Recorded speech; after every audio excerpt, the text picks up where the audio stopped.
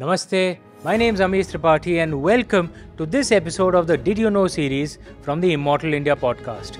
Today we'll cover the hidden world of bacteria and viruses.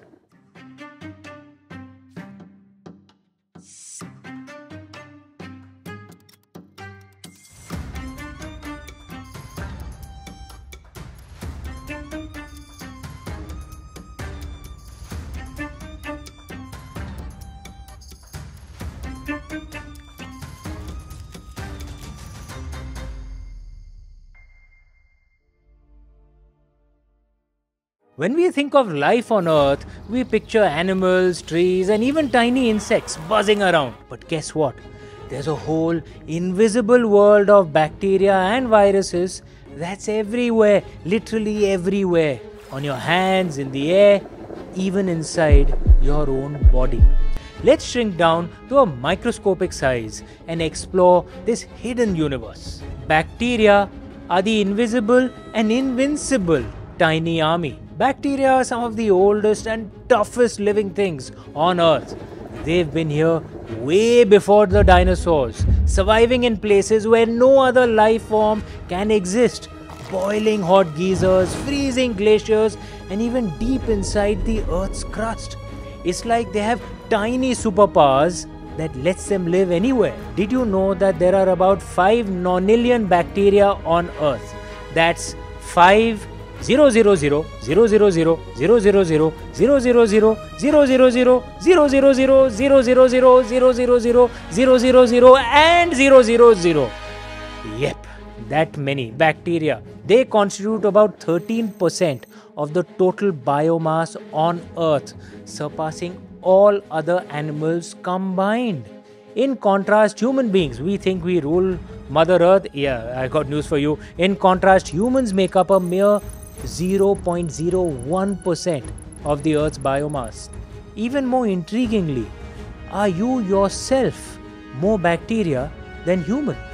Your body is like a giant city and bacteria are the tiny citizens. There are about 38 trillion bacteria living inside and on you. More than the total number of human cells in your body. So, technically, are you a human or are you a walking, talking bacteria hotel? Now, the air that you breathe, do you think trees are the reason that we breathe oxygen? Think again. Apparently, over 2 billion years ago, before trees even existed, tiny bacteria called Cyanobacteria became the original oxygen Avengers. They pumped so much oxygen into the air that they transformed the entire planet, making it possible for animals and us to exist today. From bacteria to viruses, and no, we're not just talking about the COVID virus, of course, that was, now it can be said that it was probably lab created, but anyway, coming back, there are many types of viruses. These are the most abundant creatures on Earth, the viruses. Viruses are so tiny that millions of them could fit on a single pinhead. And if you lined up all the viruses in the ocean, they would stretch for millions of light years. Millions of light years. That's an insanely long line. A very thin line, but an insanely long line.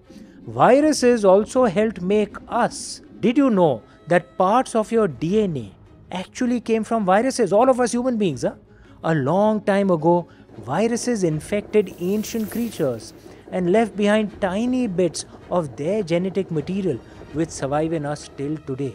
Over time, these bits became a part of our own DNA. One of these viruses even helped mammals develop placentas, which is what allows all of you to survive in your own mother's womb when you were a fetus. Like, wow, think about it. It was a virus that made it possible for you to live in your mother's womb. Viruses are also nature's secret agents. Not all viruses are bad. Scientists are now using special viruses called Bacteriophages, I hope I pronounced that right, which look like tiny spider robots to attack harmful bacteria. Like, imagine tiny Pac-Men gobbling up bad germs inside your body. to keep you healthy. There's also a symbiotic relationship. Our world wouldn't be the same without these tiny, unseen creatures. Some bacteria and viruses can make us sick, no doubt about it, but many of them help us digest food, fight off infections, and even shape our evolution. Do you know you have more bacteria, in your gut, and it could probably be your biggest organ. It could actually be called that. So the next time you wash your hands, eat yogurt, or take a breath of fresh air, remember, you're living in harmony with a hidden army of microscopic life. Isn't that mind-blowing? And if you liked an episode like this, and did you know episode like this which focuses on science, hit like and subscribe below so that you can be notified the next time a Did You Know episode launches. Until then, stay scientific, keep questioning, because that's what the scientific spirit is. You don't follow the science. You follow the scientific spirit, which means question everything. And until next time, stay curious. From the Immortal India podcast, this is me, Amish. Namaste.